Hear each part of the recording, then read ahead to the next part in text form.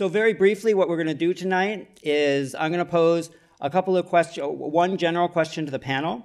Then I'm going to ask a question that's particular to the areas of expertise for each panelist, one at a time. And then we're going to have a couple of questions for kind of group discussion among panelists, and then we're reserving at least 30 minutes for questions and answers, because we want to make sure that all of you have time to be able to pose whatever questions or share whatever thoughts you have within short 2-minute blocks at maximum with the panel, and then we'll wrap up. So, sound good? All right, so let me start out then with a very simple question. We just had the midterm elections, as everybody is aware. Lots and lots of news stories. Not everything has fallen into place as to what happened or what the implications are or even what the result of all the races are. But from where you stand now, each of you, and Brett, I'm actually going to start with you. For your well, A comes first in the alphabet. And just ask each panelist for just a couple of minutes to share what is the top line thing to take away from the midterm results. And you may answer that either in terms of for our movement or on a broader scale for the nation as a whole. Sure. Or if you do them both in a couple of minutes, go for all of it. So Brett? My name is Andrews, and I've had to sit in that front seat all of my life in school, and I thought I got away from that, and obviously I didn't, so here I am. Oh, you've never not liked that. This is going to go all night long, I can tell. Yeah.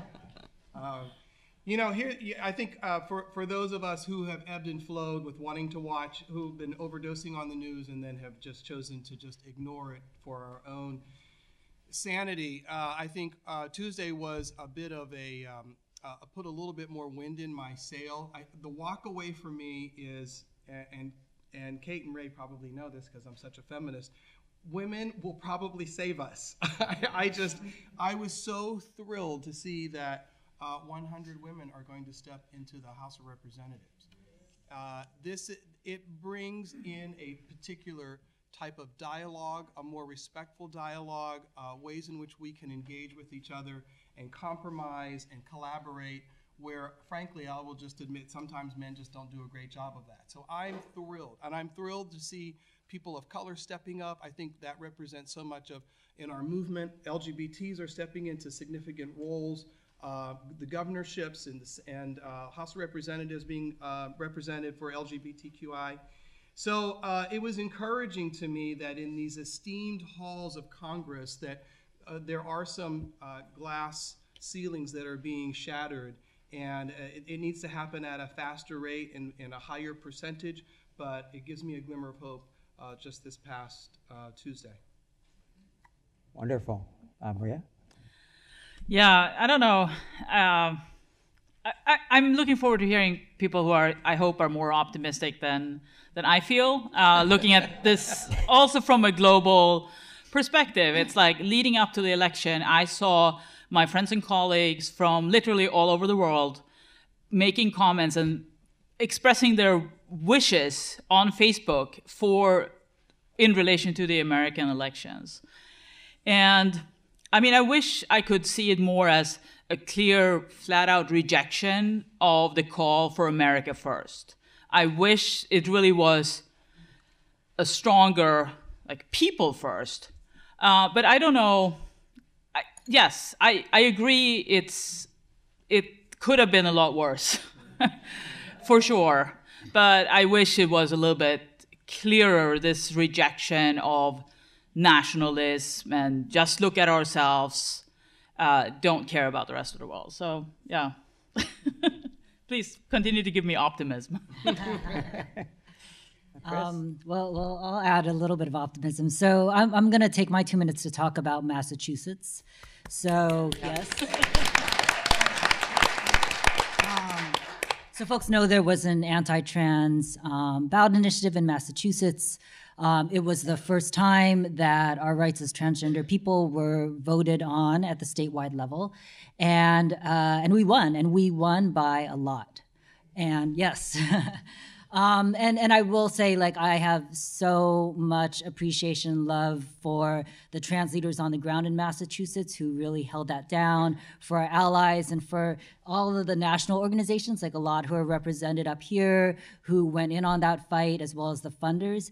And I guess I think the lesson that I take from that is that I know that win was only made possible because in Massachusetts, there have been years and years and years of organizing by trans leaders and our allies in that state to make sure that folks understood who trans people are, knew why our rights were important. And so that win was only made possible because of years and years of building up infrastructure and public and community understanding in that state, right? So if that had happened in another state where that was not true, we would be in a very, very different place right now. Congratulations on Massachusetts. It was incredible. I would say how this election felt, my grandmother, who lived well into her 90s, used to have this magnet on her refrigerator that said, fall down 7 times, get up 8. And I actually have it on a bracelet here that I've been wearing for the last 2 years. And I feel like we got up. I feel like, at least in DC, it feels like every single day there's just an onslaught of issue after issue that's coming up, statement we have to respond. It is the pace of it and the intensity of it and the cruelty of it is just so intense. And so this election day was not everything we wanted it to be, but it was some of the things that we needed it to be. And I think, a few things stood out for me. Grassroots engagement counts. Grassroots engagement counts. We saw that in Massachusetts. We also saw it in Florida. We were working on the Second Chances campaign, working to restore voting rights to those who have been incarcerated. Florida is only one of 4 states where you can never, ever, ever vote again if you've been incarcerated. There were more votes for that than there were for the governor. So that took grassroots organizing, it took faith organizing, it took a lot of people who have been incarcerated, talking to friends and family, and it worked, and we went on that. Second, something that Brett said, but we've got to run diverse candidates. We don't, at the task force, we don't do that. Our colleagues at Victory Fund and others do that.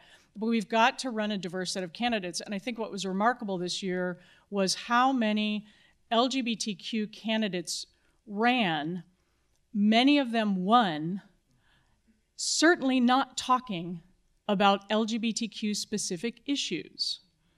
We have a new governor of Colorado who's not going to be the governor of the gays of Colorado, he's going to be the governor of Colorado. So I think the more that we, Jared Polis, so the more we run a diverse set of candidates, we bring diverse perspectives, and a broader set of voters get motivated to actually believe their vote might count.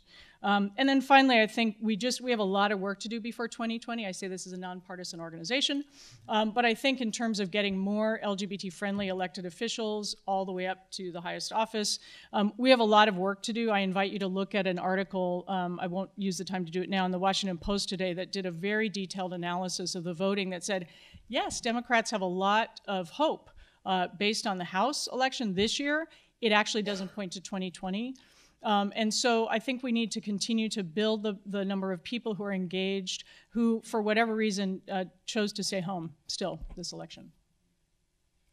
Good evening. I'm so happy to be here with colleagues that I love and admire, and so many of you in the audience as well.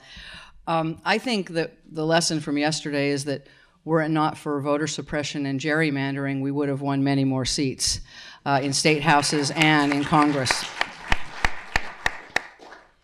And I also think that that to double down on Brett's point, I think it's not just women that we should be proud of, it's black women in particular who are going to save this country. And when you look at how black women voted versus white women, particularly white women married to men, that is white women married to men are really our enemy. And so and those numbers were really bad in all of these districts where something was close, and yet it was the black women who really made the difference. I also think first-time voters, it wasn't as big as we would have liked to have had, but this is what I think happened, and this is my optimism, and I understand. I've been in conversations where it may be tempered, but my optimism is this. I think there are a lot of people who chose not to vote because they couldn't be disappointed again. They couldn't vote. They couldn't finally vote for the first time and then have things not go their way. I mean, there is, we do have, especially with, I'm talking especially about young people, a sort of gratification, and if that doesn't happen, sort of distancing yourself from whatever it was that you feel wounded by. And I do feel like the fact that we sort of moved the needle, that people saw things change, that voting did actually matter, is going to make a big difference in 2 years if we do the work to continue to keep people engaged. So I think it's really going to be important to say, yeah, we moved the needle a little bit, but voting matters, voting matters. And for the first time in actually my life as an adult that I recall, in 2016 kicked this off, there is, I think, a burgeoning understanding from kids who did not have any civics classes that exercising your right to vote is one of the most important things you can do as a citizen.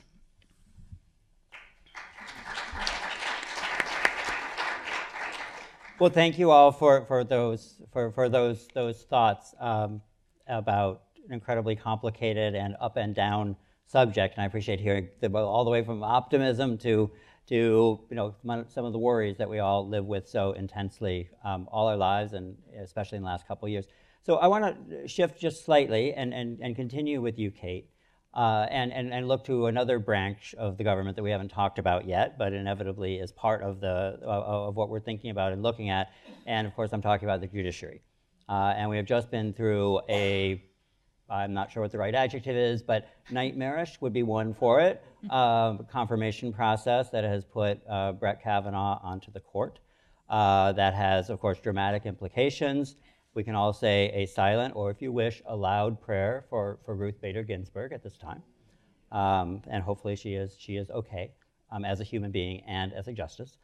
But could you talk a little bit, Kate, about what it is that the addition of Kavanaugh to the Supreme Court means in terms of the movement's litigation strategies?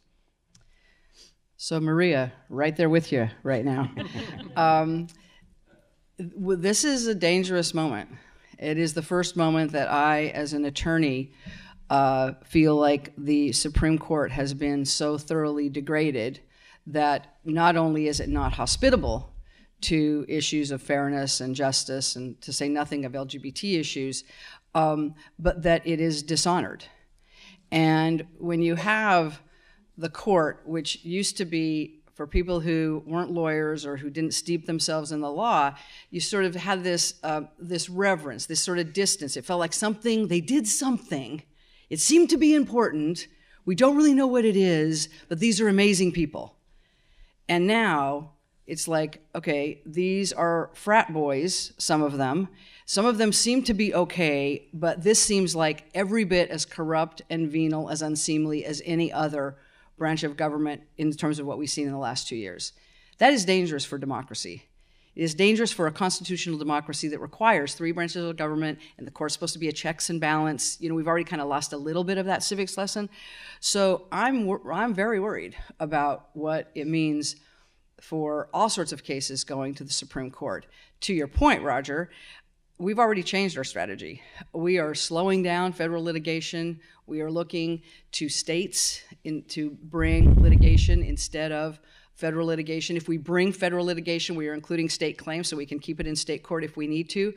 We are looking to bring cases in circuits, good circuits where we could win, and then if the opposing party wants to settle or wants to appeal, see if we can come to a settlement. So the strategy is now much more complex than it was previously. I became a lawyer because I believed courts vindicated individual rights. And this was the Warren Court. I mean, this was like not, a super, super liberal court, but even the Rehnquist Court, some of you will remember. I mean, very conservative justice, but still understood that the courts played a role in defending the most vulnerable.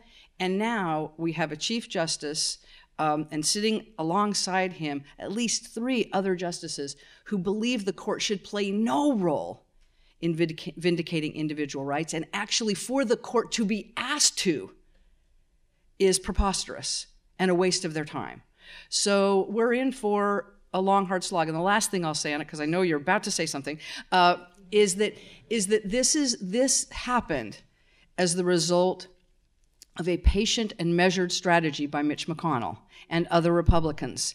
And if I could say anything to my super liberal and progressive and radical friends, of which I count myself as one, we can no longer have the attention span of a fruit fly if we actually want to see real change made. We have to have a 30-year plan like Mitch McConnell had with the judiciary, and we have to stick to it. That is how you actually remake change that is going to last for generations. So we have to rethink what winning means, short-term and long-term. So, Kris, as the other person with a legal organization here, if you wanted to add anything to what Kate just said, I just wanted to pose that to you. This does not count as your question, but Kate covered it. It's good. All right. Okay. Very good. So Ray, actually no, Kris, I was going to turn to you next. The Trump administration, as we all know, has been in full attack mode for a while and is redoubling their efforts in attack mode around transgender rights. Now, given what happened in Massachusetts and some other developments around the country, it's not all a gloomy picture. And some of that activity, including Massachusetts, is happening on a state level. And so if you could just talk a little bit about some of the developments on a state level and how TLC as a national organization and looking at the landscape across the 50 states, how you are seeing things at the state level and where you see some opportunities and where you see some particular dangers. Yeah, that's a great question. So I will start by just backing up a little, which is to say that, the reality is that for transgender people, as far as having rights and protections on the books, it's relatively recent, right? Like we're talking the last 2 decades or so. And that, we've seen this kind of increase in visibility for our community that also, is super recent. We're talking the last decade, like last 5 years. So I just think that's important to ground in, because while that is true, it is also true that the majority of trans people in this country, even while we've had those wins, have continued to struggle to survive on a daily basis, right? Facing intense discrimination, harassment, and violence. And this is pre-Trump, right? We're talking pre-Trump. So, and even before Trump came into office, we were facing this climate of anti-trans legislation in the form of these bathroom bills across the country. And so then Trump gets elected. And I just think, I'll get to the state and local, but I just think it's important to ground in what the overall reality is for trans and gender nonconforming people in this moment, in that ever since he came into office, he has taken action after action. And the draft memo that was leaked just a week or so ago is just one attack amongst so many that are really about attempting to eliminate the very existence of transgender people in this country, to deny our very humanity and to deny our rights. And that this is for a community that already was struggling to survive, already is struggling to survive, right? Every year, over the last couple of years, have been the most reported of murders of transgender people in this country, of which the majority are Black trans women. So I just think it's important to ground in that this moment is devastating, and for trans people, particularly Black and brown trans people, Black and brown trans women, it's for a community that already was struggling to survive and facing such intense harassment and violence. And we've seen the ways in which this new administration has emboldened hate, right? Has emboldened discrimination and intolerance. And we've seen, and this is getting to the local and state, we've seen the impacts that has had on the day-to-day ability of trans people to just live our lives in states and communities all across the country. We've heard story after story of increases in hate violence and discrimination against transgender people. So, looking to the state and local level, so thank God, Massachusetts, that we won, because if we hadn't, we would have for sure seen ballot initiatives all across the country. We are still very concerned that we will still continue to see anti-trans legislation in states across the country. Though on the positive side, we've seen major wins in terms of being able to pass policies and laws recognizing the identities of non-binary people. We've seen that in state after state in the recent period. So we've also seen ways in which we've been able to advance and win. But I will just say that the overall picture, and I know that there will be space in this conversation to talk about the ways in which there's real hope, and the ways in which our communities have been incredibly powerful and resilient in this moment. But, the real picture for trans people, for the majority of my community in this moment in this country is very, very bleak. People are very frightened. While we will absolutely do everything we can, and we will fight in the courts, and we will fight in the legislature, I just think it's important for us here in this room as an LGBT community in California, to really hold the ways in which trans folks, particularly in states and regions across the country that have much less than we have here, are really, really struggling in this moment and are needing all the support from all of us that we can get. Thank you, Kris. Thank you.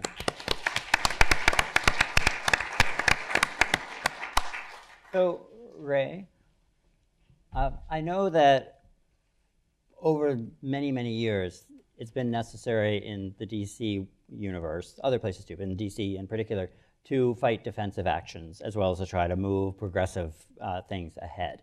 And in the last couple of years, it's probably never been quite like the last couple of years in terms of just how necessary and how ubiquitous the needs are to do that. I know the task force has been deeply involved in that work for many years, but especially over the last couple of years. And could you just talk for a couple of minutes about what it is, what a couple of the highlights, if you will, that you have seen over the past couple of years in that work, and where now looking into the next period, say the next couple of years, where you see some of that work most importantly focusing? Sure. Thanks, Roger.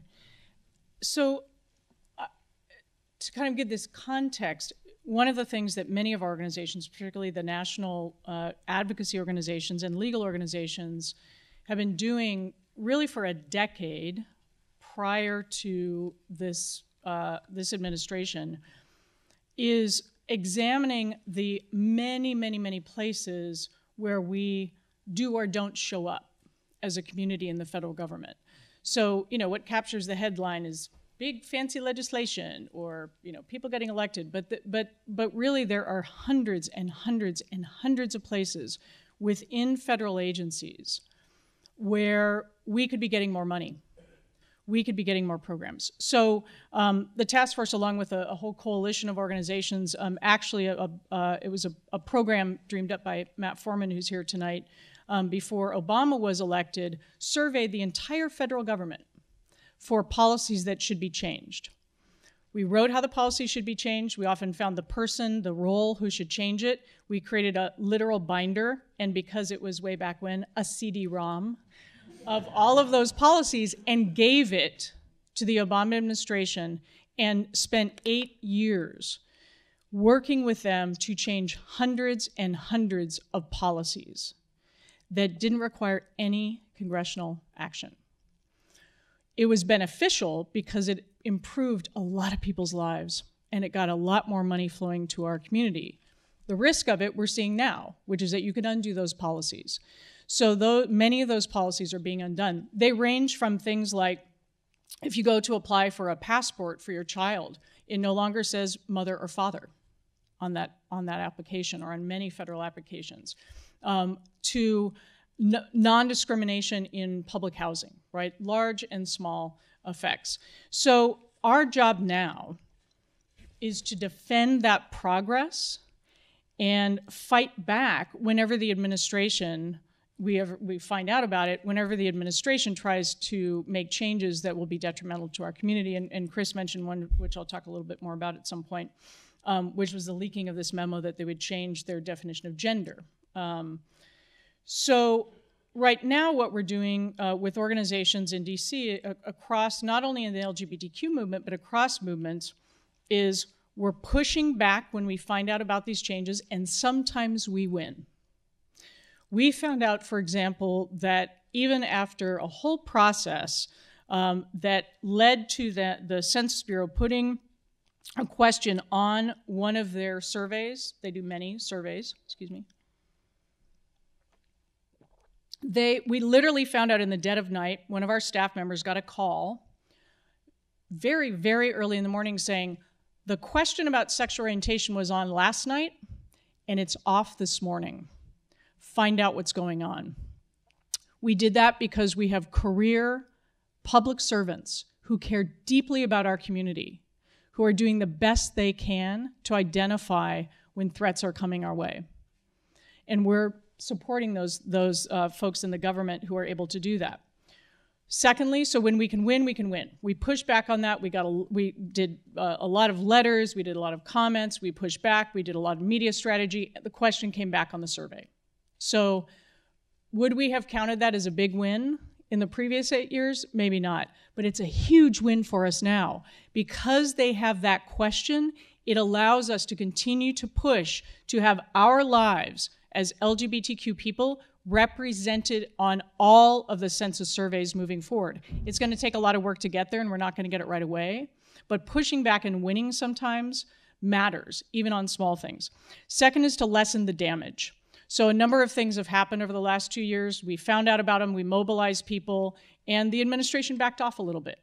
Still not great in a number of circumstances, but they did back off.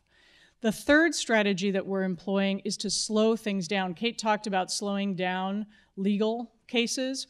We're doing the exact same thing. We are gumming up the wheels. We are slowing down the process. We are flooding them with comments, which are required anytime they change a rule or a policy. And it is slowing some things down, and it buys us time to build a voice against a change or look at other strategies where we can bolster a need for our community.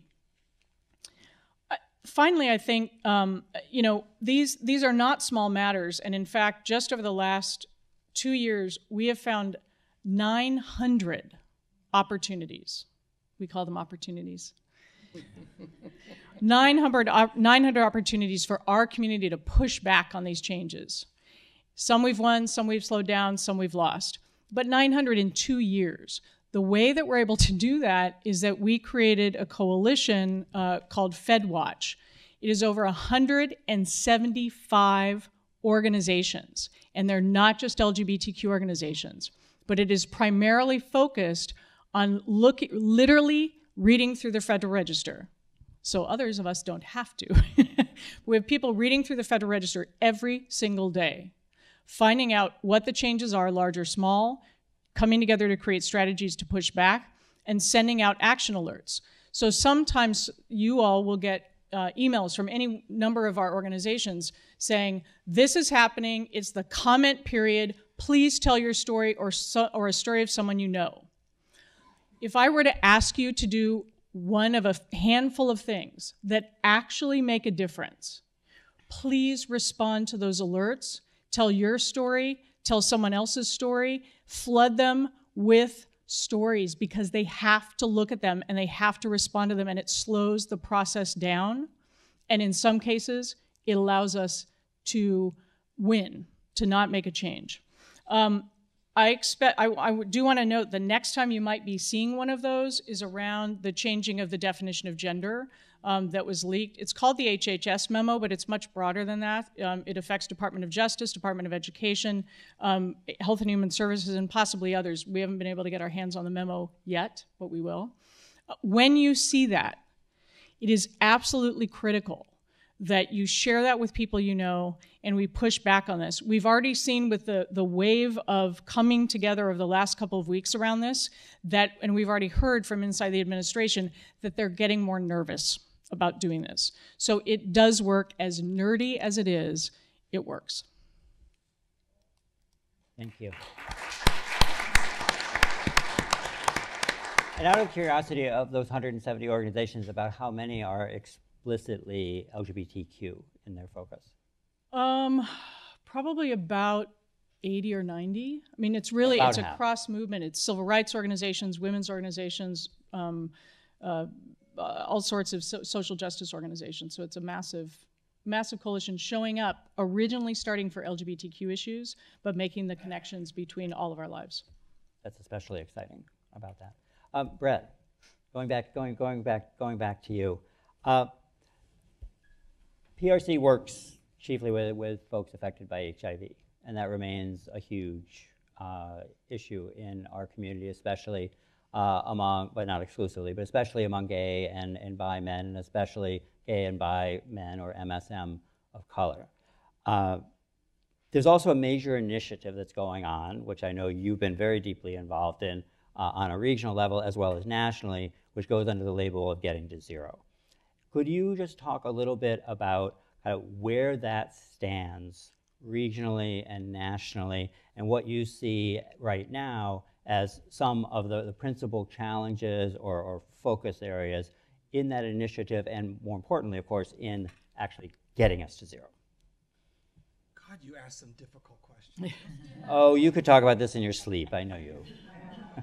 I want to start off with something that is personal. It's something that I have been struggling with, certainly for in different times in my life, more or less, but really in the last couple of years. And this is, I'm going to tell quickly my personal story. I'm a kid of the 60s, born in 64. I was born in Pittsburgh, Pennsylvania, to a Jewish mother and a black father. So there's a story in and of itself, and we can talk about that one later.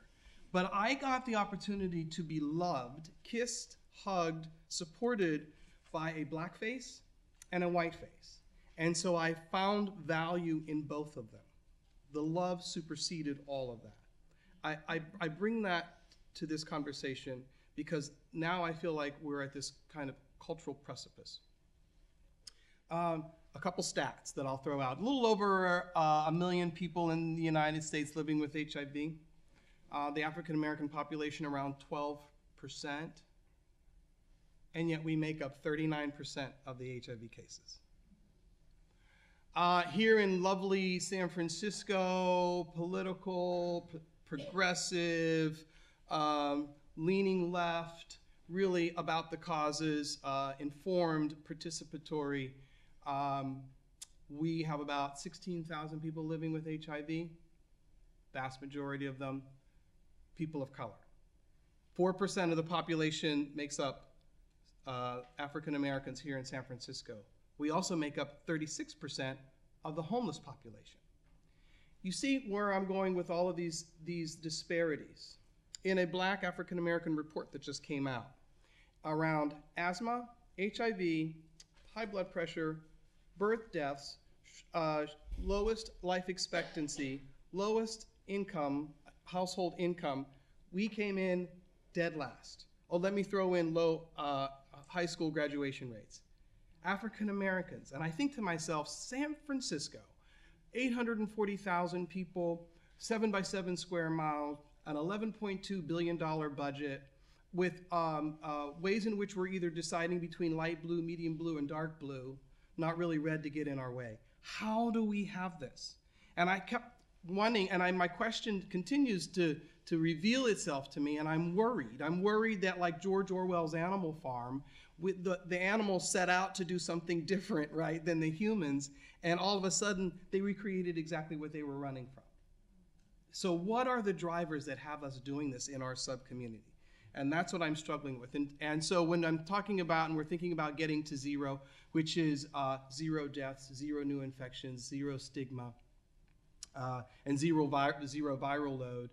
When we're talking about this big effort, it's about education, it's about expanded services, it's about PrEP, it's about early treatment, it's about making sure that people retain themselves into treatment and in care. We've done a great job until we get to it's like the L, the G, and the B, and then the T, and that's like the African American community. So where I'm struggling with this significant effort in San Francisco and nationally is I need for everyone to make sure that they make it a part of their conversation. It needs the political will and the community will that it had when it was a significant crisis and people were dying from it. And now that we've kind of stabilized so much of the population, which we need to have an honest conversation here, in the Caucasian community, it's stabilized. But when we start talking about the fringes of African Americans and Latinos and Asians and people of color, we somehow pivoted and we left it and moved on to something else because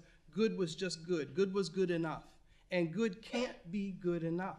You have to find a way of knowing that if your brother or your sister is still struggling, if viral loads are still high in Bayview, Hunters Point, and Viz Valley, that those are your brothers and sisters and you still need to participate, be educated, have that conversation, advocate for them, write those checks. So this is my call to action for everybody who is here. And I know in so many ways I'm preaching to the choir because you're already there. I just encourage us to make sure that we're having these conversations as often as we can at the dinner table, at the lunch table at work, so that folks get an understanding that it isn't over for HIV. It may be over for you, or it may be over for your circle of friends. You may have achieved all that you needed to do in stabilizing your life and moving it forward. But just know that for every one of you, there's somebody else who's struggling. And it's that lower the lower southern belt that is struggling deeply right now around HIV, and women of color, particularly trans women of color. And so that's my encouragement to everybody to continue to have these conversations. But we're doing great work. San Francisco has always led the way in terms of creating a model of care that was inclusive, or often what we're now talking about is whole person care. You were saying earlier that PRC predominantly serves HIV-positive individuals. We went through a double merger, and now we serve basically half of people of our clients are HIV-positive. Others are suffering from mental health issues and substance use issues. The same client that walked in a couple years ago just for HIV now is dealing with an opioid issue. And through Baker Places, we serve them through our mental health and substance use issues. Many of our clients are struggling with PTSD or depression, and we're serving that client too. So the evolution of the disease has revealed itself and been around long enough that we're dealing with aging issues, we're dealing with mental health issues, and we're dealing with substance use issues. And how can we find a way of talking about it in an integrated way so that it's not siloed funding that leads to siloed services, that leads to siloed thoughts and processes where we say, that's them, or what I call the othering.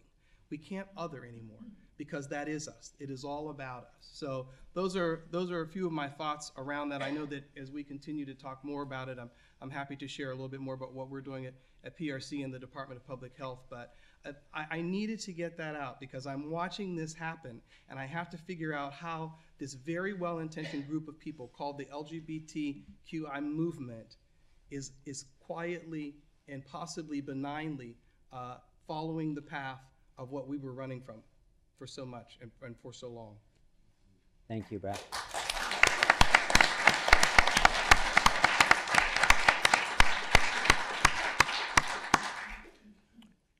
Thank you for sharing all of that from beginning to end. And I'm going to want to circle back to some of that in a moment, but I also want to get to Maria. And so, Maria, thank you for coming here and being with us. And OutRight, of course, looks at the globe, looks at the world and the worldwide movement for LGBTQI people. So on the global stage right now, we've been seeing everything from an incredible, wonderful event in India with the striking down of the infamous Article 377, which maybe you can talk about for just a sec, because I'm not sure everybody will know what that is. So wonderful historic things happening like that affect more than 1 billion people directly, to deepening repression from Indonesia to Tanzania, to a great deal of reason to be worried about what's happening and going to happen in Brazil, and literally all around the globe. So at the risk of asking a completely simplistic question, but mostly want to just giving you an open field on this, are we going backward? Are we going forward? Is it all at once?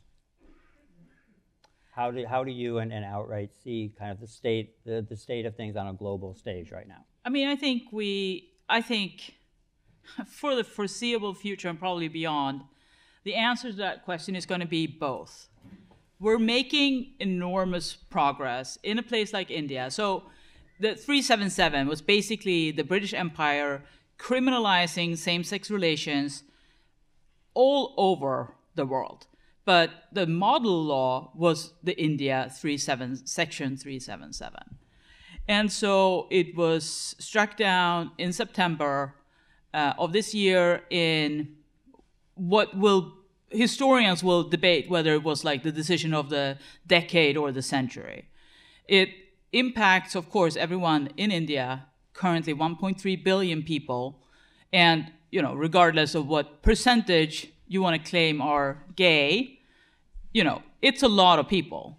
It's also going to impact a lot of other countries in the same way that India had the model law that would then, even in Singapore, the law is 377A. They didn't even come up with their own number. And so it's going to impact Singapore, Sri Lanka, Kenya, around the world, striking down on this law in India is going to have ripple effects. And so that's an enormous step forward.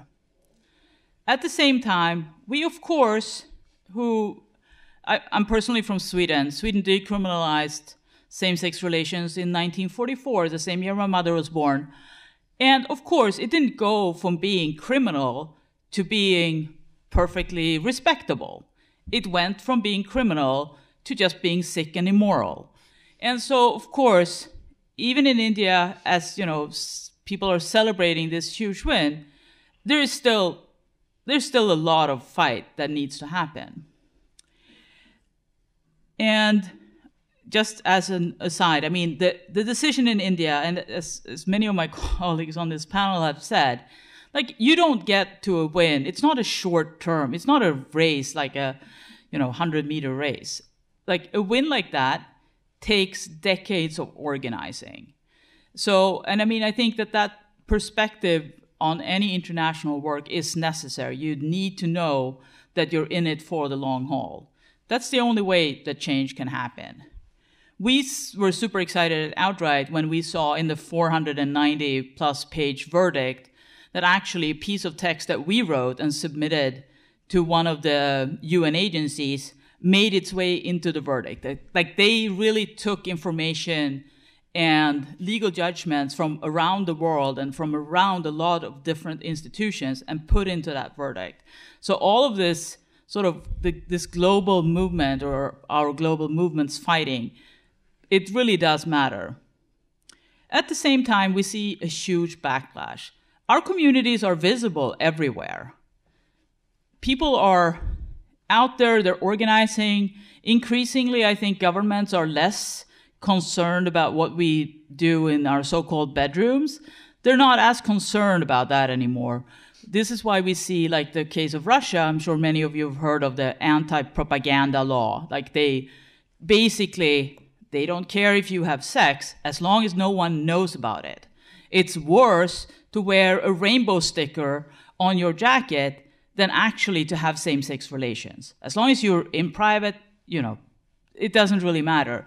But if you try to spread it by showing up with a rainbow sticker, horrible, then they're going to clamp down. And so this increased visibility, this backlash, results in violence. I mean, this week we've been very concerned with Tanzania because the regional commissioner of Dar es Salaam, the capital of Tanzania, decided to form a task force to root out the homosexuals of Dar es Salaam and the rest of Tanzania. There was a lot of organizing behind the scenes, a lot of UN agencies and other countries in private trying to put some pressure on Tanzania. So actually the national government, not that they are in any way LGBTIQ friendly, but they actually over the weekend distanced themselves from the regional commissioner and said that was his personal initiative. So we relaxed a little bit, and who knows, the crisis certainly isn't over. Many of our friends have actually relocated to other places. Some, decided they needed to get out of the country. But this backlash is real, and it's happening in more countries than I can mention. I think I'll stop there for now.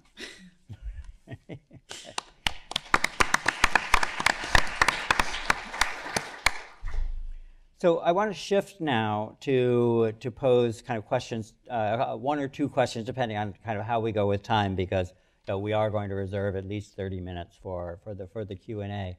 And where I wanted to start picks up a little bit off of what Ray, you were talking about as an example about a coalition of 170 different organizations, and a little bit also, Brett, off of kind of what you were talking about.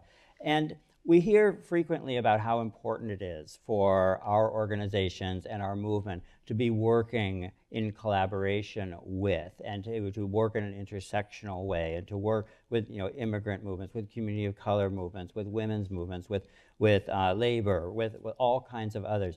And as is everything else, it's undoubtedly, it is a mixed bag. I mean, one can point to areas of where we're doing great and where we're doing poorly.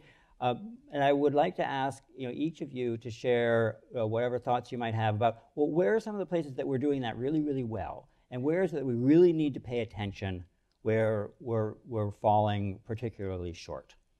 And you can take that, again, you can talk about it nationally, or you can talk about it on a regional level, as you see fit, because all of those apply to our lives. So whoever wishes to begin. Sure. I'll jump in. I think, well, I always find it interesting when there's a critique of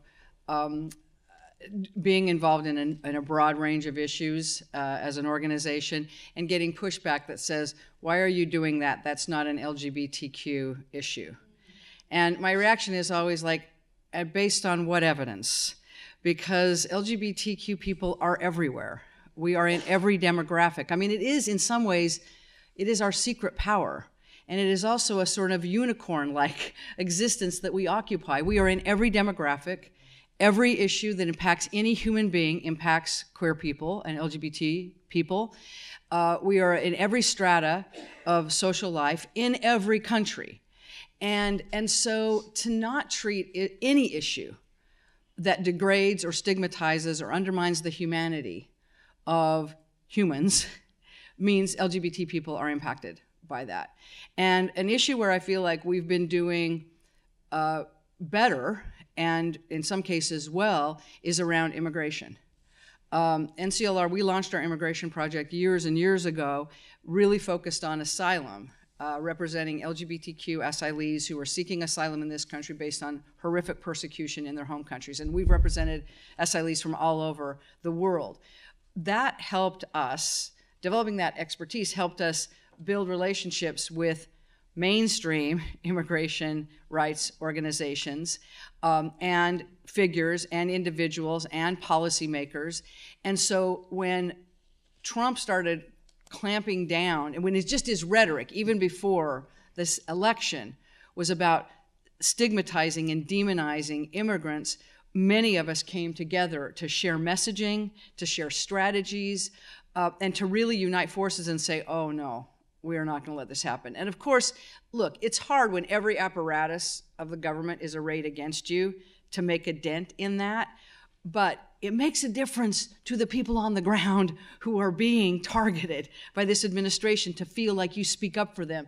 And to what Kris was talking about with this memo, this floating, this tweet that we're going to have sex assigned at birth is the only way to determine someone's gender.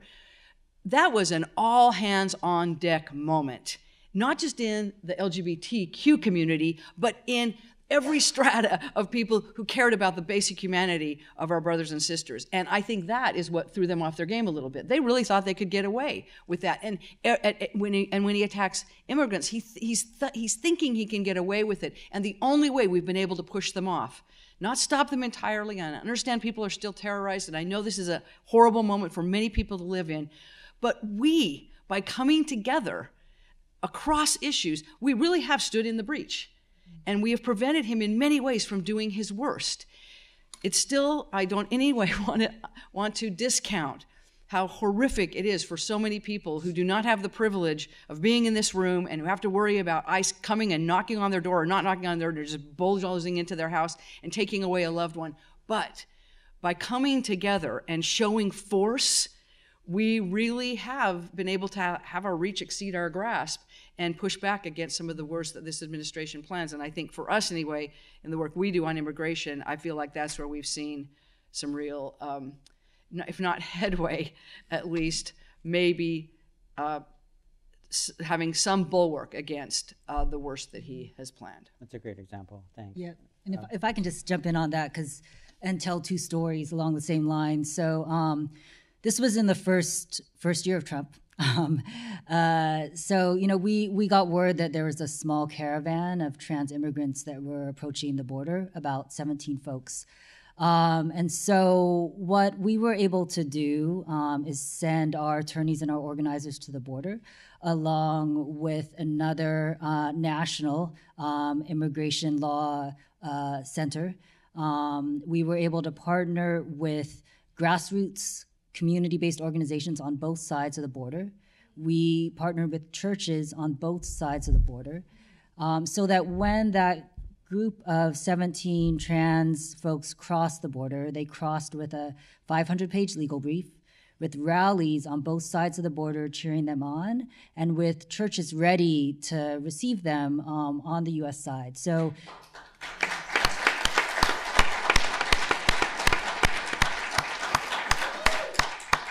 it's a small story, and we were able to get them all out.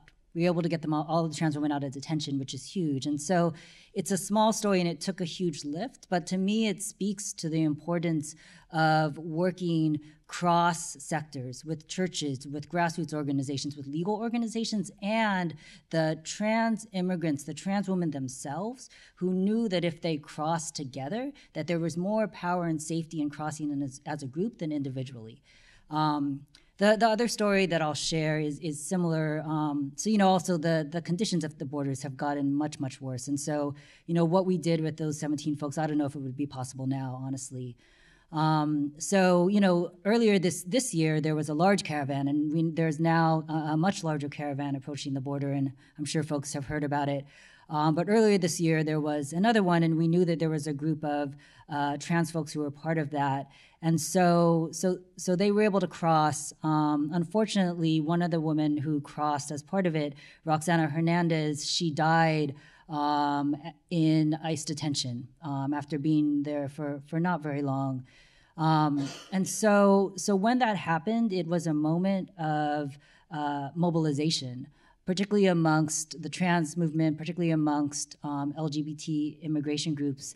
And so what came out of that horrible story, and we are still fighting for justice for her, is that there was a convening of 100 Black and brown LGBT immigrant rights leaders from all across the country who came together in Albuquerque, New Mexico just a couple months ago. A convening like that had literally not happened before. And they came together to call for justice for Roxana. They came together to also call for the release of Udoka, a gay Nigerian man who had been held in detention and who was recently freed.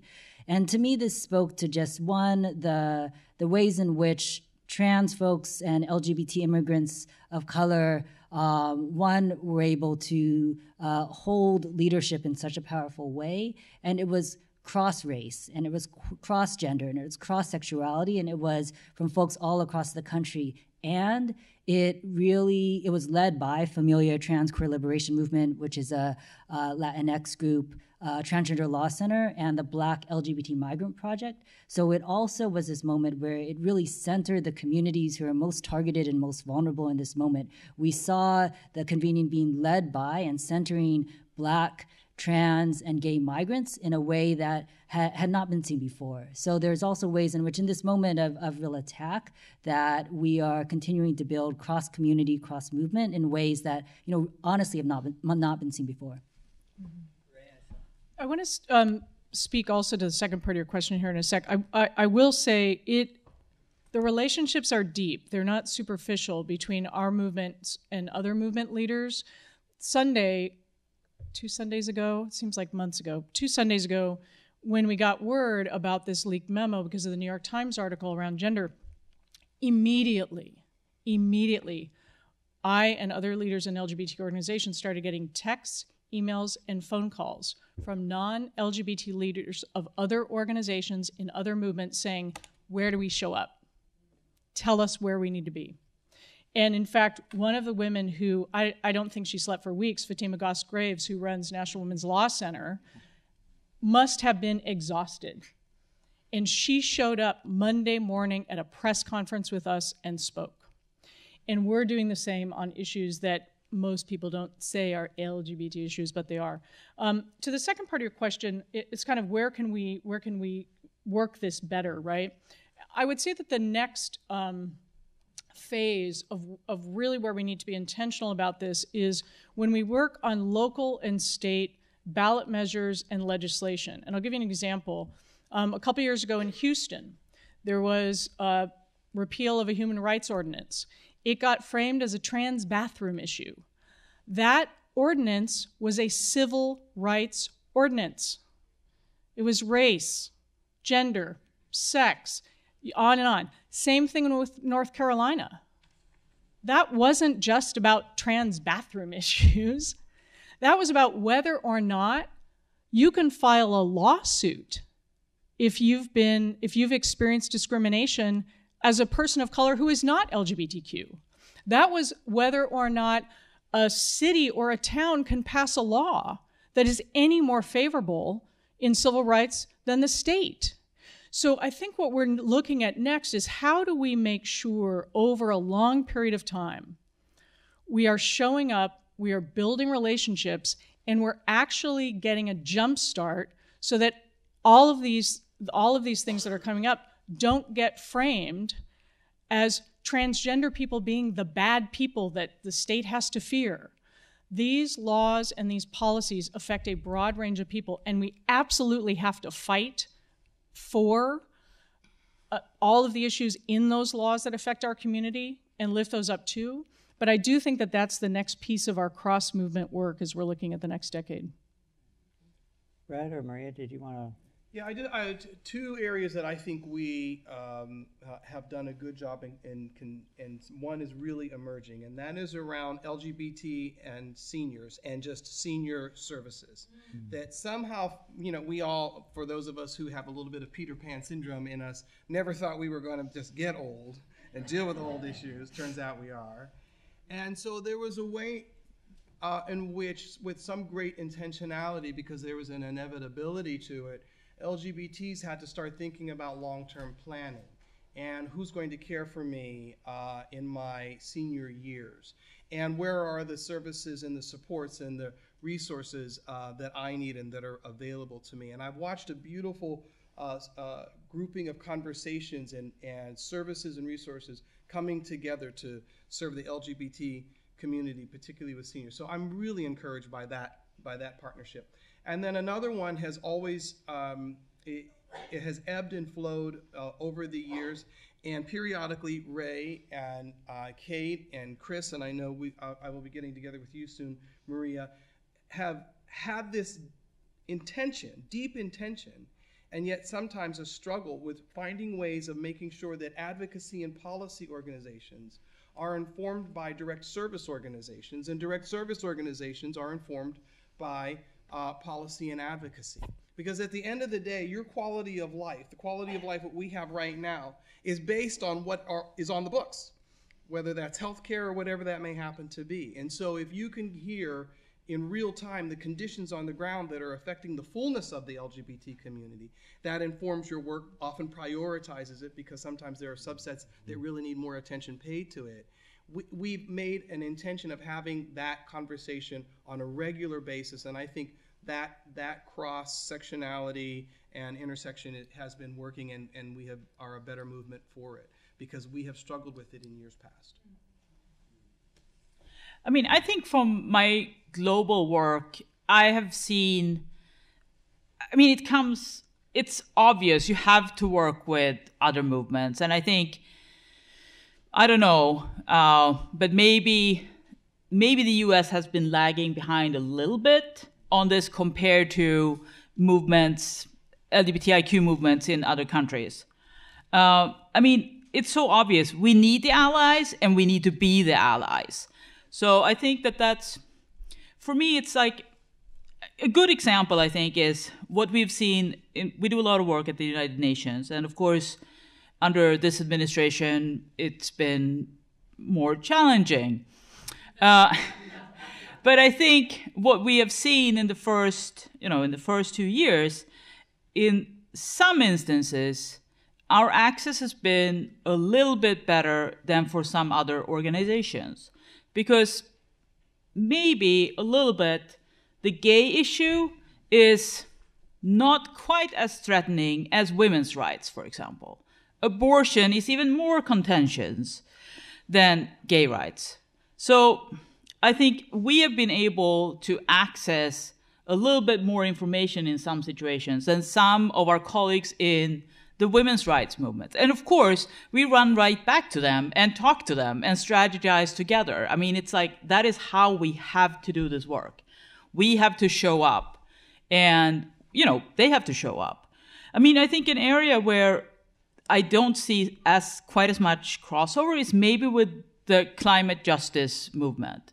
And for us, and for me personally, a wake-up call has been the work that we're doing with LGBTIQ activists from the Pacific Islands and some of the Caribbean islands. They're like, we have to look at these issues too. Our countries are going to cease to exist due to climate change. So I think that for us is something that we can definitely learn more. We can show up more there. Great, thank you. Last question for all of you as a group, and then I want to turn to all of you. Oh, that's okay. That's all right. We'll get to Q&A in just a moment. I wanted to just ask you, if we were to look down the pike 5 years, so I'm actually looking past 2020, past 2019, past 2020, where do you see our movement in 5 years? If you were to look into your own crystal ball, where do you see our movement in 5 years? I'm going to jump in just because since we're making it all up and I feel the need to be optimistic, there are bigger movements that are out there and they haven't come up by name, and I wrote them down. I mean, we need to call it out. Black Lives Matter. Me Too movement matters, right? Never again with gun violence. And I feel that in so many ways our movement, the health, the strength, the robust way in which we can move in the world is predicated on how well we do with partnering with these larger movements. And I hope that we pay attention to that, because if we don't, again, we will move our agenda forward, but we will move forward in a siloed way. And so we have to think more broadly about that. And that was to Kate's point earlier and to Ray's point of just really coalition building, the ways in which we have to build these coalitions. So I would say our greatest opportunity in front of us is finding ways of partnering with these larger movements that have come online and in the view and the zeitgeist and focus of our society. And just building on that, I mean, I really do not feel like we have fully plumbed how powerful it is that we literally are everywhere. It's not just a slogan. Yeah. And I just was listening earlier tonight to the Iranian American woman who won a House seat won a state Senate seat in Florida.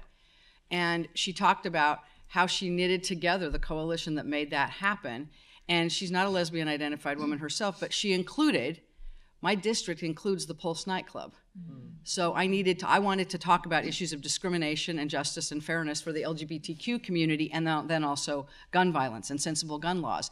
And so I do think there is this way in which we in some ways, some of us in the LGBT community are the last ones to think about all issues being LGBTQ issues. And if we thought about all issues as LGBTQ issues, we would show up in all these other movements. The leadership of Black Lives Matter started with 3 women who are queer identified. So this is how, I'm serious, Black women will save us. I'm totally clear on that. But we actually have more power than we think by marginalizing ourselves as only LGBTQ, and then there are only LGBTQ movements. So I would like to see us 5 years from now being led by individuals, queer and non-queer, who bring us in and we bring them in to unite and really step into our power. Because I think you unite all of that, and these fools that are pushing the levers of power in government right now, they're gone. And so are the people who have been ignited by them. They are marginal too. They should be the marginal ones, not people of color, not poor people, not queer people.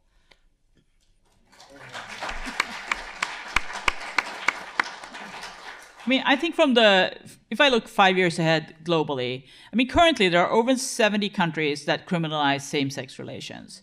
And I mean, that's just such a basic measure. And I think if we look 5 years ahead, we're going to be in the 60-somethings.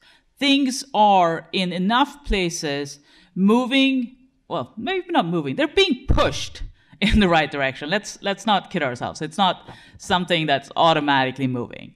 But our movements are pushing things in the right direction. And that, for me, that's what's going to happen. That's what I'm part of. That's that is what we're fighting for, and it's going to happen. So that's part of it. It's going to, of course, generate more backlash, but we're going to fight that too. So I'm going to start a little negative, but I will get more positive. So, you know, my first kind of response to that question and the first kind of what was in my heart is that more of my community will have been lost. And I just think that's real and it's true, and it has always been true, and it is going to be more so in this moment and over the next few years. And, you know, depending on what we do as a community and a movement, I also could see that along with that loss, that in 5 years, we will have trans organizations all across the country, which we do now, but that they will be strong, they will be resourced, they will be connected to each other, and that they will continue to do everything they can to keep our folks safe and alive, and that in doing so, they will have built up community, they will have built up infrastructure, they will have built up allies, and that we will actually be in a stronger place alongside the loss. Mm-hmm. Hear, hear. Thanks, Kris. I'll just add briefly, I am a glass half full gal most of the time, and I would also reflect that had you asked us that question 5 years ago, we probably would have been saying very different things than are the reality now. So I don't like to predict that much. I will say a lot of it depends, right? And no matter what happens, we're going to be cleaning up a lot. The sheer magnitude of what is happening now to build a government and reshape a country in a Christian worldview, in a nationalist worldview, in a white supremacist worldview, will have a lot of casualties. And I'm seeing the wear and tear on a lot of members of our community now with regular existential threats. So the part of me that knows how resilient we are as a community knows that part of our work to do between now and 5 years from now and after that is to sustain each other and figure out how to pace ourselves. And someone recently who used to run a gay men's chorus told me about the concept of, I think he called it interval breathing, where part of the choir sings while the other part is breathing, and then they come back in. But as an audience member, you hear one tone. And I feel like we have to enter this time of kind of interval breathing of like, not everyone can show up all the time every day. We cannot expect that of each other. But that we can create partnerships both on an individual level, but really on a kind of a systemic level, so that 5 years from now, there are enough of us who still have the energy to keep fighting. Because we've built where we got to now, and even though a lot of it is being taken apart brick by brick, we got the blueprints. So we're gonna rebuild it. I have no doubt we will rebuild it. I hope that work gets to start a few years earlier than 5 years from now. Yes, absolutely, absolutely. Thank you all. Thank you all. So I want to open it up to people who have questions. I will do my best to keep track of folks. Please, yes, go ahead. Thank you. Thank you for being here. I've been rescued by some of you, and that's how I am here. You know, I heard Brett Kavanaugh and some of these people in law school were kind of groomed into a direction. So this is what I vision, maybe 30 years from today, that we will groom into law schools and we'll have a black female trans Supreme Court judge. Amen. Yeah, so my question is this: how are we going to help our students get there? Okay, they're in SROs. So how are we going to help them finish what they need to finish, that means that we have to stick together. I was at Standing Rock, speaking of Crossroads and sticking together. The whole world was there, up against the black snake. I saw it, and I think it could happen. Thank you for being here. Thank you. I want to invite any. Well, I'll just say Kavanaugh came out of, to your point, a very intentional system that has been invested in by the right. The Heritage Foundation has existed for a very long time, and they realized 20 years ago that the way they were going to remake the judiciary is by grooming law students. And so they took law interns from colleges and law schools all over the country and put them up for free in apartments that were built in DC, and then deployed them in branches of the government where they could take hold. That's the strategy. We really need to, and then you go back even earlier. I mean, when you're talking, access to education, these were privileged kids, there's no doubt about that. So early investments, I feel like if we could actually give every parent who's struggling to raise their kids and read to them and provide time to them, if we could give them each $40,000 a year just so they could focus on being the kind of parent that every kid deserves and the kind of parent they want to be, but they can't because they're working 4 jobs, that would change everything. And then you build an infrastructure to get them well educated and to put them up and to put them in internships and to house them for free, and we deploy them to have a worldview about what kind of country we want to live in, and is founded in justice and security and safety and free from stigma and all of that. But it's really about starting early and really making a commitment that this is generational. So, other questions? And I want to maybe take 2 or 3 questions at a time, and then put them to the panel. So please. Sean, hi everyone up there. I'm really frustrated by the increasingly disappearing Democratic coalition. More and more voters are identifying as independent. Unions are shrinking. We're not really seeing a growth in the Democratic and left kind of political establishment. On the same thought, the Democrats and political parties don't really build anything permanent. They build toward a campaign. They're like little rapid startups that arrive at election day, then they shut down and go back to their corners. So the political infrastructure isn't really building anything permanent. Movements do, organizations do. So there is no strategy. There's barely a message from the Democrats to have an urban strategy, a suburban strategy, a rural strategy, a Western strategy. Like the right had a Southern strategy, right? So why the left hasn't been able to create a long-term vision for how we pick up all of these Western states or all of these suburban districts. Evangelical voters seem to be the single largest voting bloc on the right. And 8 out of the 10 things that they care about the most are things that many people in this room could get behind, right? About, things that Christians are supposed to care about. There's a way to fracture them. There's a way to invite them. There's a way to build a coalition with them. Why is there no strategy coming from any coalition on the left for that kind of thing, to bring those voters to the left? It's not going to come from the Democrats. So do we, as a movement, or in any of the circles you all sit in nationally, see anything emerging to fracture that coalition and bring them to our side? Because it's not going to happen from the Democrats. Thank you.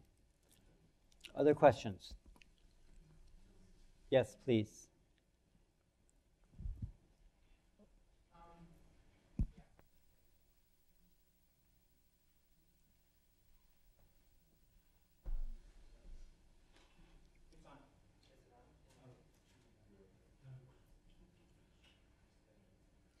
Hello? Oh, there we go. Yeah. Okay. The question that I had was a little bit about contesting power. So I'm a little nervous also that it seems like a lot of the folks that we depend on, especially in the US, are on the Democratic side or on the left side. So and increasingly like the hyper-partisanship, and kind of tribal politics in some of these areas. I'm originally from Georgia, so now it's really encouraging to see that it's becoming a battleground state and that folks are mobilizing.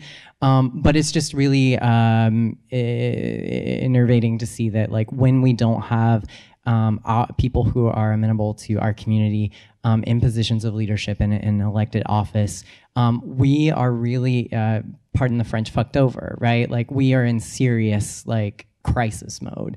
And one of the things that I was gonna just like question about that is also, how do we dismantle like structural sources of power, especially like misinformation campaigns, and how there's like on the right this conservative misinformation ecosystem that's basically a privatized propaganda like machine. And so like now we're fighting with people, and we don't even have a common set of facts to be able to have a conversation and move people forward. Like, politics have gotten to such a outrageous like point, and where things are just like misinformation campaigns and like things like this. So I find that to be a very difficult place to be organizing in, especially when you're trying to have conversations with people and move them forward in a logical way. They're just so plugged into like these kind of like what their political tribe is, and how do we move past that, and how do we deconstruct some of these sources of power, right, that the right has, like, for example, Fox News and some of these other things. Two really I'm easy glad questions. everybody's Yeah. thinking like, you know, very, very small, thinking big. One more question maybe to throw into the mix, and we'll turn it over. Yes, please.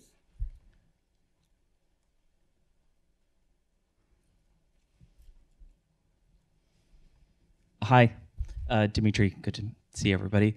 One of the questions that I had was around religious freedom. It's a hot topic that actually hasn't come up once, so I'm really surprised about that. And I view it as one of the top threats to our freedoms right now, particularly in things like adoption. I mean, I feel very lucky being a gay man living in San Francisco, in California, where I know I'm protected. But across our states, that is not the case. I was able to adopt with my husband, but those freedoms are threatened. And what are we doing about them? So, you know, I would love to hear about a strategy around how we can defend and get in front of those issues before we're really in defensive mode. Sorry. Okay, thank you. So I'm going to take those three for the moment, and then I saw your hand, and we'll get back to you and others.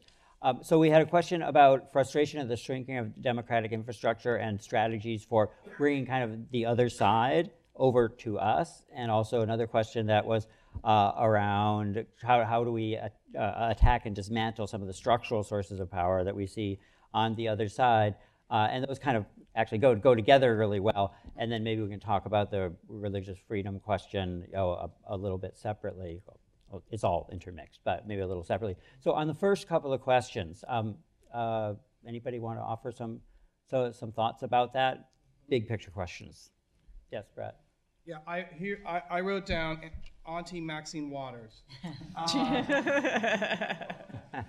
Because, and I think we all are going to be in some way on a spectrum of how we need to approach this particular issue of this hyper bipartisan or separatism that we have going on right now politically. But I'm a big believer of, I don't know that I'm going to spend lots of my time trying to convince you. It's like going on a date and trying to convince somebody that you're the right guy.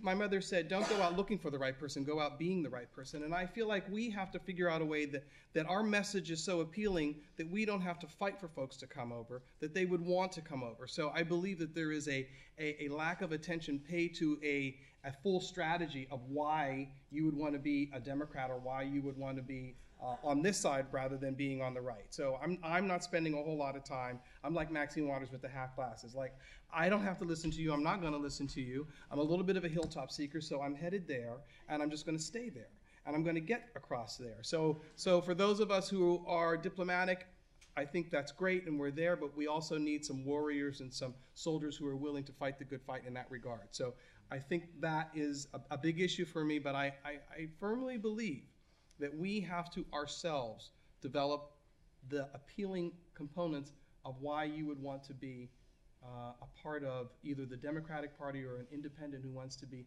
and be a part of the values that we're about, rather than trying to convince folks, because these folks, many of them just don't want to be convinced. It's about safety for them, and about being fear-based.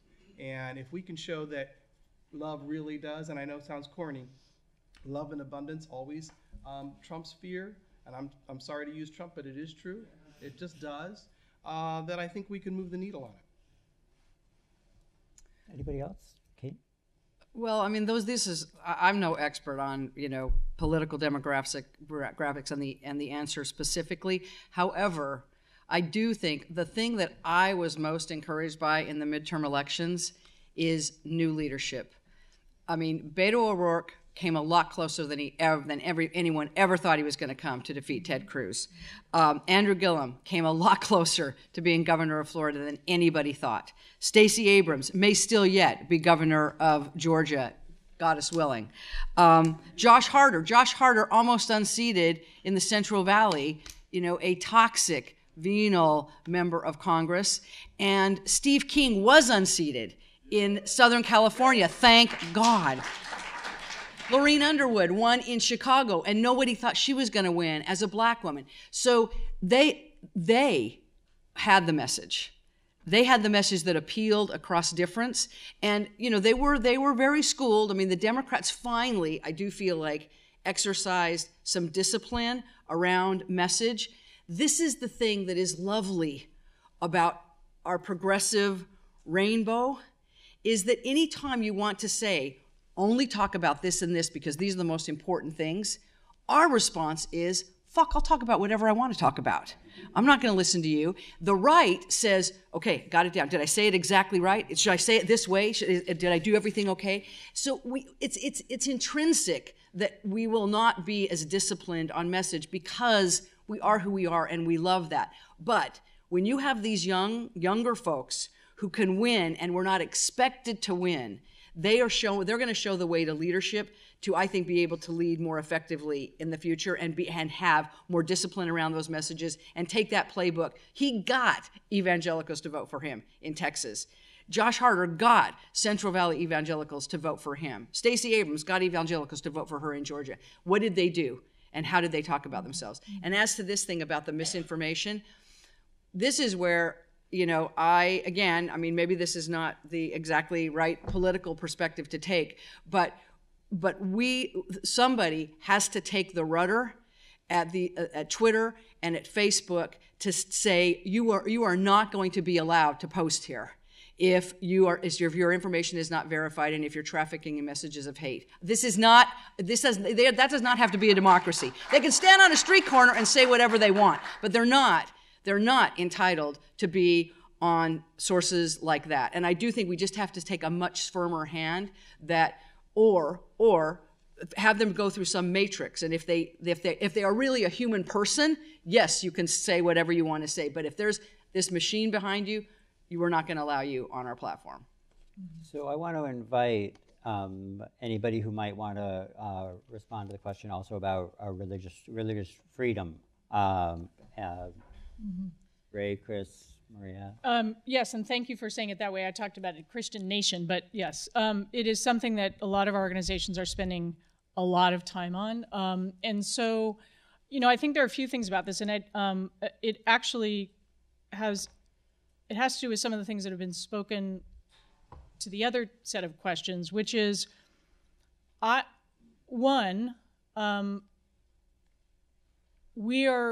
we and other organizations, but particularly the task force, we re-engineered our entire organizing department to be a faith-based, faith-focused organizing department. Because we got our asses kicked on marriage because of the faith argument in the early years of marriage. And we learned from that and we adapted. And a lot of progressive people of faith got really mad that their God was being represented in a way that didn't reflect their morals or their values. And what's been encouraging is that there are people of faith all across the country who are organizing to say, my morals tell me that it is immoral to discriminate against someone. That's right and just. So, kind of on a grassroots level, people talking to each other about their faith, being out about their faith. I've heard so many LGBTQ people say it's much easier to come out as bi than it is to come out as Christian. That shouldn't be where we are as a movement.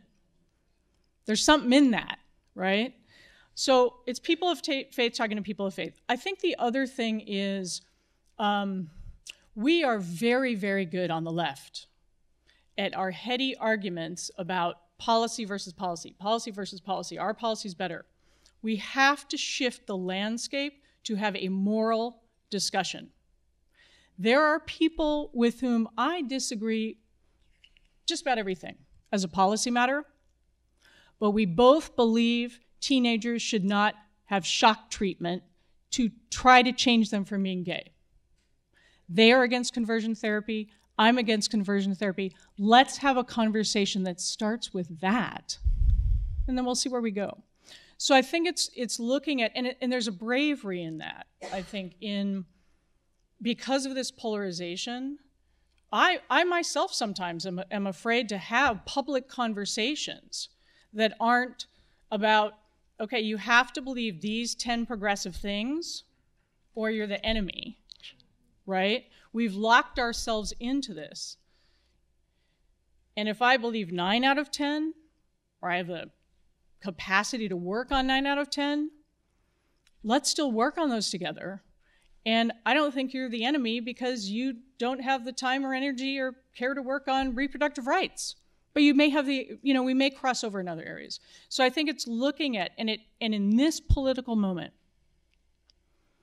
to be able to have those conversations in a way, and I've talked to so many people who have said, well, I would really like to have this conversation, but I'm afraid I'm going to get slammed for it, online or in person.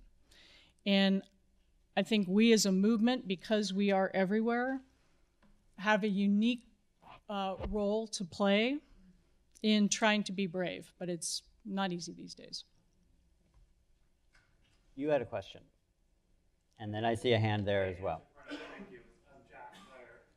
As someone whose mother has not spoken to me for 30 years because she's cuckoo fundamentalist, as somebody who's in the leadership of the Episcopal Church, I think it's really important that I wanted to hear that you all are keeping in mind that there are faith communities where the leadership is female and people of color and LGBTQ.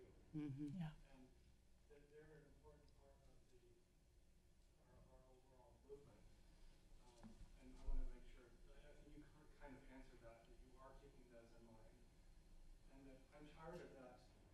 Fundamentalist group controlling the conversation about Christianity.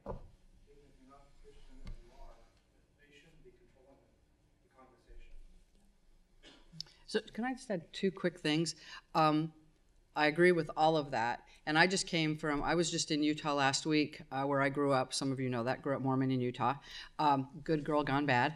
And there was good girl gone better.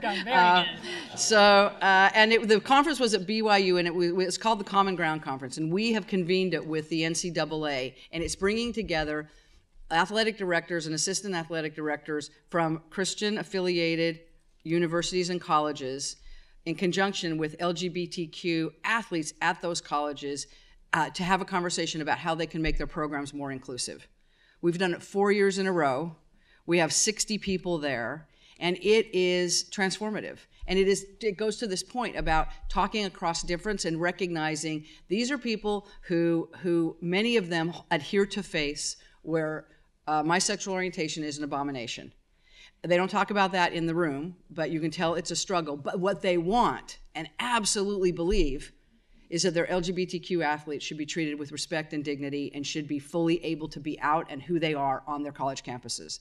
So that conversation gives me hope that we can make headway here. And the other thing is, I have not seen the number of bills I would have expected to see introduced and passed in the number of states that were threatening them. I think part of it is that the Supreme Court slapped it down a little bit with the cake baker case in Colorado where they didn't give them a full win. We may see more. I don't think it will be as bad as we originally thought it was going to be. I mean, obviously we'll be prepared to sue, but now we have a Supreme Court where we have to be really careful about that. So it could be difficult before it gets better, before we come out the other end of it, where a new generation of younger evangelicals care about climate change and care about human dignity, and they don't care about who somebody has sex with. But being at BYU last week and having this conference gave me hope that there are voices, older voices, powerful voices within these denominations that say, well, no. We need to treat people with respect, and we shouldn't be engaging in discriminatory or harmful actions. Thank you. I think I saw a question there, and I take another couple of questions. So please. Yep. Coming right up. My heart is racing and the adrenaline's flowing because I know I'm bringing up a topic that is very, I didn't wear my bulletproof vest, so I'm kind of scared here. As a white, privileged frat boy from the old, I'm 73 now, so from the 60s,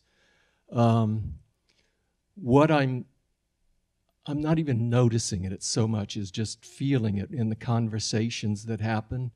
It becomes a lot about us and them, and the them and the us seems to be white men against the rest.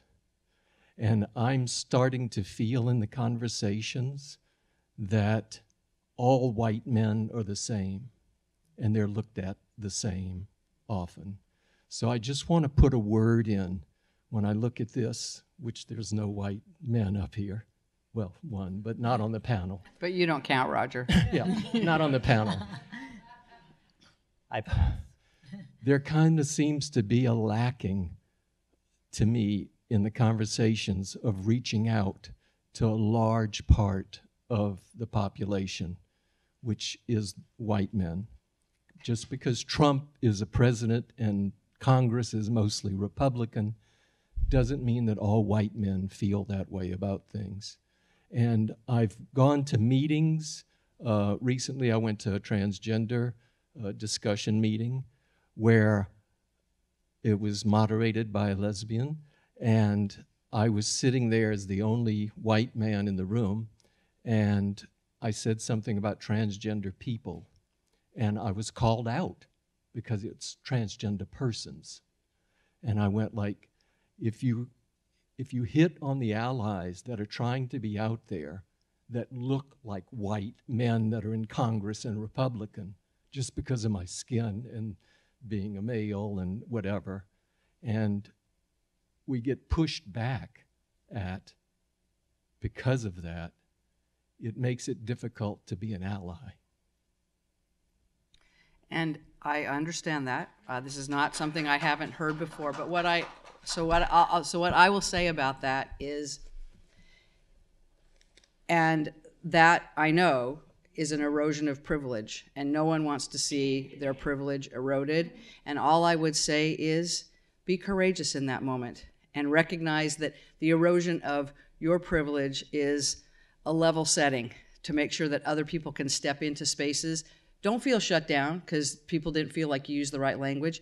Use that, take that as a learning moment and still lean into that. Clearly you're showing up in places as an ally, and every white man here is showing up in places as an ally, and every white man here cares about racial justice and the rights of transgender people and the rights of lesbians and women and the rights of women to be free from sexual harassment. We know that when you come into these rooms. So to the extent there's a correction or a challenging of you in any way that feels personal, it's actually not personal. It's really about trying to erode a white supremacist power structure that has existed for a very, very long time. And you have to be at the vanguard of eroding that, because people of color and poor people and people who've been marginal are not going to be able to erode it themselves. We need your help in eroding it, but you really need to commit to eroding it. And that sometimes means there will be uncomfortable moments. So that's all I'll say. Be a champion, be courageous. Don't pull back. Step in.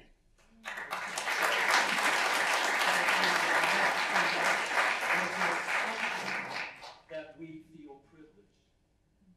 That I don't know that that's always true. Well, what I'll say to that, and then we should move on to another question, is I know that white people, and particularly white gay men, white lesbians as well, suffer, particularly if you're poor, particularly if your parents rejected you and haven't spoken to you in decades.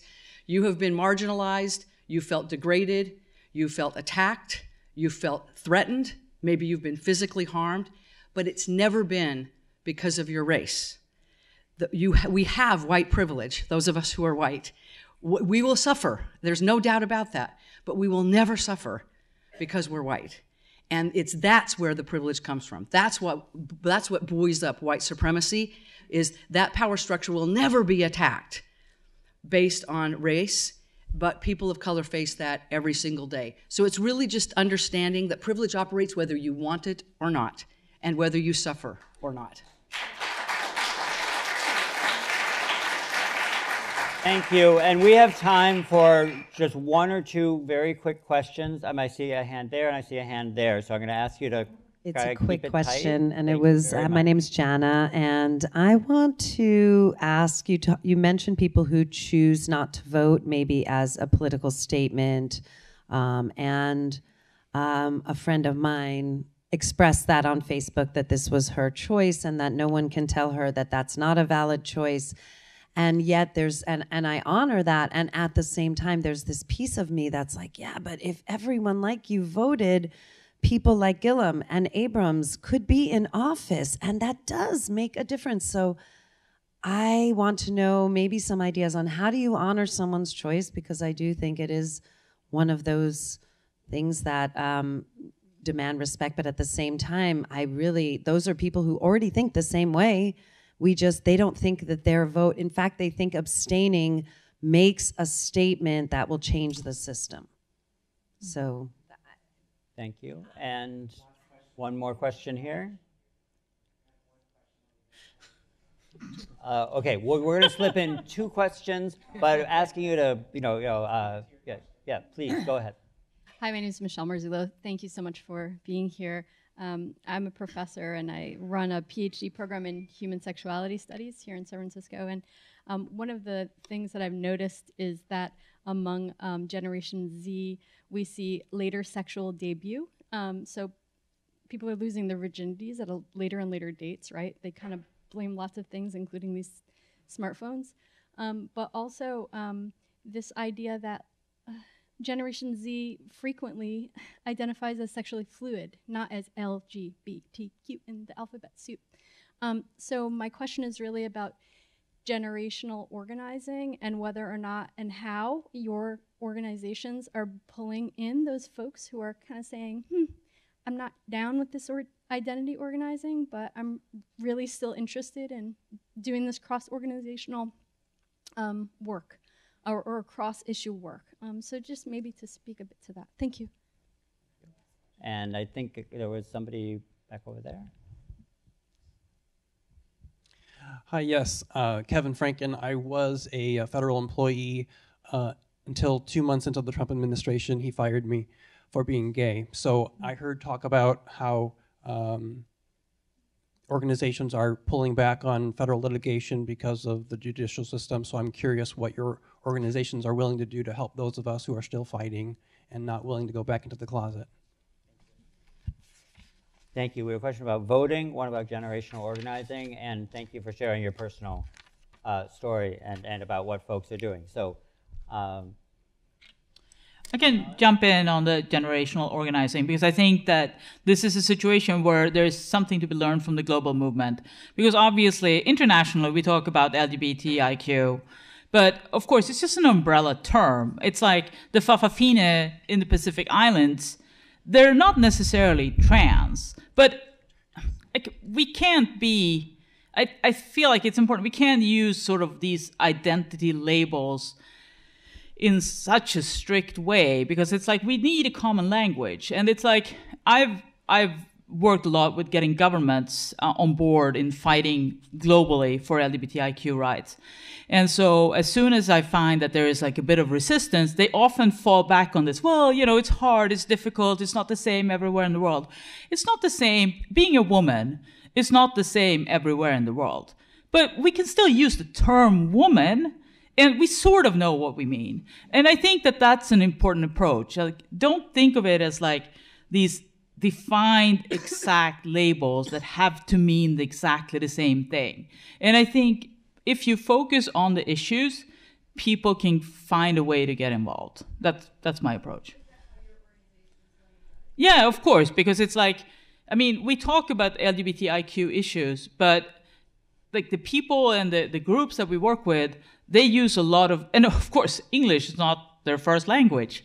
It's like you have to be inclusive. People know if they belong in this umbrella or not. Yeah, and I can just add quickly, and really actually echoing that. So we have a project in partnership with the GSA network called Truth, which is a transgender nonconforming youth led organizing, mobilizing kind of storytelling project that's national. And to your point, I mean, it's very like the folks who are part of that identify in like so many different ways, right? But they know that this is about their identity, their ability to live their lives, and to tell their stories. And so I think it's just important to kind of have an openness around it. And just to also add, like, and this was a while ago, I mean, this would have been like, I don't know, 10, 15 years ago in New York when we were first starting up one of the first trans people of color organizing projects. When we would do like one of our largest events, we just left like an open kind of line for people to identify gender, and we would get like 75 different ways that people identified their gender, you know? So I think it's just important to be kind of expansive and open. Yeah. Any comments on the other questions? Well, there's one about voting, and also the gentleman who shared about his recent experience as a former federal employee. Yeah, I'll say something about voting. On the youth thing, it's for us, we orient our work grounded from treating people as whole people, right? And so, like with our national conference, we have a very, very high percentage of the people who come are Gen Z, sometimes with their parents. And they come and they present. They're coming with their school groups, but they're coming because they're seeing their whole experience represented in some way, or much of it, at least. And so, and then they're bringing new language. Language will always be inadequate. We'll never have enough letters, right? But they're bringing their own language, and it's incredible because then it helps other people. It resonates with people saying, "Oh, that feels like me." So I think it's this kind of engagement. I've not experienced what you're describing, which is a lack of engagement or not wanting to be involved, based. And I don't want to change your words too much, but based on identity, what I see is here I am, all of me.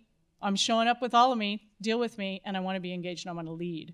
On the voting thing, everybody's got their own motivation. Of course, they can choose not to vote. I'm a little judgy around that, I will admit. But I actually, and I'm also the parent of a teenager. So I was reading this article about Gen Z and others who are coming into voting for their first time. Some of whom are saying, "Well, I'm not going to vote because I don't want to be disappointed," or "I'm not going to vote because I want to like stick it to the man," or something.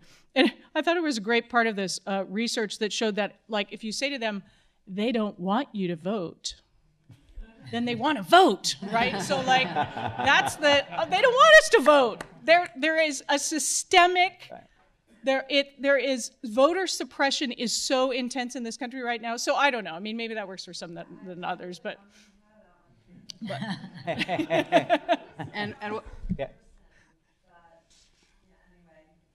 And what I'll say on the federal employment thing, I mean, I know that the administration rolled back protections in federal contracting for LGBTQ folks. I was just saying to Ray, I don't recall them rolling back the protections generally for federal workers, and I might be wrong. So what I want to do is just give you my card, and smarter people at my office will figure out if there's a claim here and what we can do, and we'll at least get you a decent answer about if we can help and how. I mean, we're definitely willing to still litigate cases. I want to be clear, we're open for business, and we're suing the fuck out of them. In every way we possibly can. So, yeah, let's talk. And I actually, just in light of that we're still suing, I just want to give credit to Kris and Transgender Law Center. You sent out an email not long ago, which I particularly liked, and the title of it was "Still Here, Still Suing." So I want to just pose sort of a lightning last question to everybody here, and that is that everybody here in this room, by virtue of being here, has made a statement, as one of you was just saying before, about what you care about, and that you care about this community. And a lot of us express that in lots of different ways. We volunteer and we do all kinds of things. And one of the things we do often also is to give money. And a lot of us give money at the end of the year. And so for Horizons as a philanthropic organization, of course, we want to encourage that kind of behavior. And I know that lots of people in this room are very generous. So from each of your perspectives, if you were to speak to people as donors thinking about what they might do toward the end of this year in light of the world as it is now, what might be one thought that you would ask people to, or suggest that people have in mind as they make their decisions? And I'm just going to start as we began with Brett and just work my way this way. Yeah, I think it's also overwhelming for people that they don't know, what to do. You're frozen with just this onslaught of information. And I think of it oftentimes as like double dutch, and you just don't know where to jump in and how to get it going, but once you're in, you're in. And so I've been using the starfish joke, for those of us who know the starfish, where the guy was on the beach and there's about 1 million starfish that were on the beach, and the guy walks up and says, and he's chucking them into the water, and the guy says, "Oh my God, what are you doing? There's like a million starfish on the beach. You're not making a dent in the world." And he picked up one and he threw it in and he goes, "I made a difference to that one." And so the small ways in which you can give $25 and know that that $25 is really going to impact an organization, and it allows us to leverage. Leverage is big. Remember, in business, you start with something small, market it properly, and you can create magnitudes of effect and impact in the world. So start with something small, like a $25 gift, or take $100 and divide it up into 4, and just know that you're doing the right thing, and that small amount that you just did really is impactful, and it has great magnitude to it. So, great. Thank you, Brett. Maria? Well, I mean, I see a lot of our donors in the room, so thank you very much for supporting us. And for those of you who haven't thought about supporting global issues, I know for some people it seems vast. There's a lot of countries, a lot of stuff going on in the world. But I want to encourage you to have a global mindset as well. And one of the reasons, among many, is that that's what the opposition is doing too. Alliance Defending Freedom, they're not just fighting in Colorado or around cakes or whatever. They're fighting around the world. They're sending Kim Davis, who, well, thankfully lost, they're sending her on tour to other countries to talk about how persecuted she is. So, we need to show up too. That would be my encouragement. Add global to whatever else you're doing. Thank you. Kris? So my development director is working on the Stacey Abrams campaign right now, so I can do this without her yelling at me. So one, if you live here in the Bay, there's a number of organizations led by Black and Brown trans women: Ella Para Trans Latina, Transgender Intersex Justice Project, St. James Infirmary. And I really encourage folks to give to those orgs, because even in the Bay, some of our most targeted and vulnerable communities are really struggling.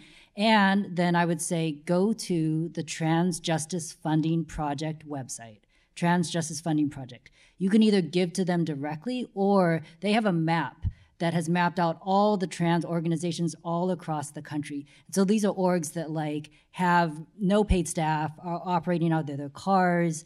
If you are not from the Bay and want to give to where you're from, your state, your hometown, there will be a trans org there, and your $25 will go so far and mean so much to them. Thank you. Ray? A couple things. Horizons and others did a survey to discover that very few members of our community give to our communities. So find a giving buddy, or 10, or 100. But find someone who, for whatever reason, just hasn't taken the opportunity to give to an LGBTQ organization. And I have some board members here, and they hate when I say this. I don't care which organization. Fund to your values. Fund local organizations. Fund people of color-led organizations. Fund trans organizations. They're all important, and we are all part of the same pie. But find some other people who haven't given and have a conversation with them about it. And if they can give $25, if they can give 25,000, great. But bring others into the fold to support this movement, because to Kate's point, we're going to need it for the long haul. And I want to say one more thing that Kate doesn't know I'm going to say, and I don't think she's going to say it herself. Kate's leaving National Center for Lesbian Rights, which is very sad for all of us. And unfortunately, one thing that sometimes donors do when an executive director leaves is they go, I'm going to wait to see what happens next before I write my check. Don't do that. Fund National Center for Lesbian Rights. Fund organizations that are going through leadership transitions. They are a solid organization. You wouldn't have done it yourself, but it's true. I wasn't going to do it myself. Our organizations. What else is there to say? Our organizations and leaders like Kate have built organizations that will sustain the work of this movement for decades to come. So don't slow down, speed up, and double down, and put your money where your values are. Well, thank you, Ray. Thank you. Then what I'll say is, since I don't have to do a pitch for NCLR, what I will say is a little bit beyond the money, and maybe pulling like 30,000 feet. I know I've been on many panels with Kris and have heard him talk about how our trans brothers and sisters are suffering and many of them dying. I've been on panels with Brett and heard this incredible discordance, despicable as it is, of the disparities between infections for white folks and black folks with HIV. I've just met with folks from OutRight yesterday, and I've known of OutRight for many, many years when it was Eagle Herc, and understand how lethality that it is to be an openly LGBTQ person in many countries. And I know that every day we wake up and there's some new fresh horror happening in this country, and we woke up and saw it this morning. So what I want to just say and remind us all is this is a tough moment. It's a tough moment. There's no doubt about it. But you're here for a reason in this moment. You have a purpose here. It's not an accident that you're born right now. It's not an accident that you lived through AIDS and helped build organizations out of nothing. It's not an accident that some of you suffered through Jim Crow and now have seen we're a long way to go, but still a much different country. It's not an accident that you're able to marry the person that you love, which was unthinkable 20 years ago. You're here because you're born for this moment. So whether it's money, whether it's volunteering, whether it's having difficult conversations, whether it's continuing to show up even when it hurts, even when it stings a little bit, that is your purpose. To live through this moment and to be able to say 10 or 20 years from now when your kids or your grandkids or your neighbor kids or your nieces or nephews or any young person says to you, holy shit, that was terrible. What did you do? You're going to have an answer that you're going to be proud of and they're going to be inspired by.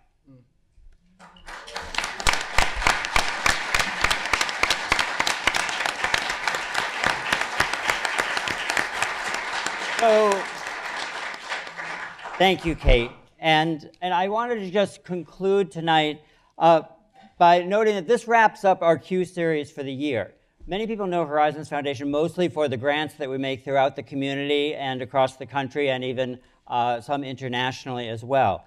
But what we also do is we bring the community together in lots of ways and in lots of places. And one of the ways is through this Q series to look at a number of different topics. And traditionally, we've always ended the year with this kind of panel for the last, 12 years or so, because the state of the movement is, well, an ever fresh topic.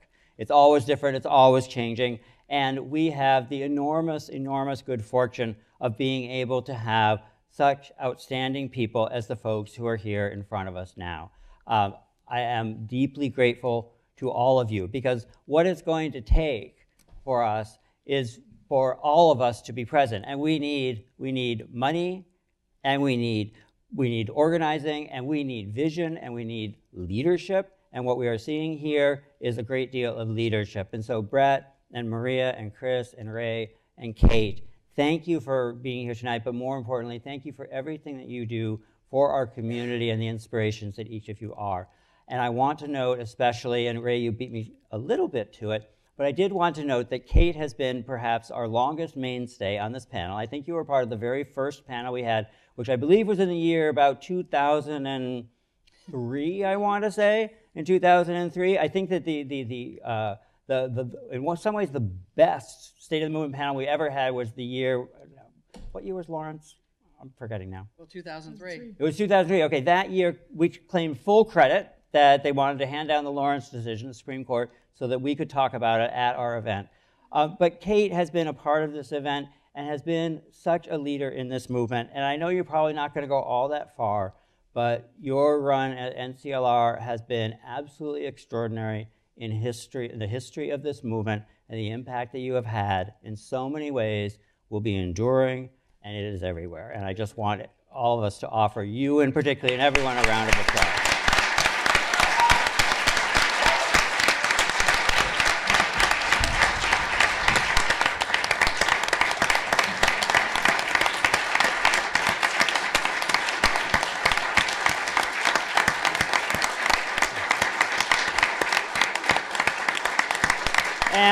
And finally, in addition to this kind of tremendous leadership, what the movement needs, as you've heard repeatedly here, and I think all of you know in your hearts already, is all of you. And all those other people that you touch and that you inspire, because this is a hard moment. This is a difficult moment. And as we heard 2 years ago on this panel, right after, the day after the 2016 election, what we heard was, you know what? We've been in places like this before. Not exactly this place, but we've been in hard places before. Many of us in the LGBTQ movement, the civil rights movement, and in so many other movements. And we've made it to today, and we're going to make it to another day, and we are going to wind up with our movement where we want it to be, and where we have always deserved to be all along, free and equal in this society and across the world. So thank you all so very much for coming tonight and for everything that you do.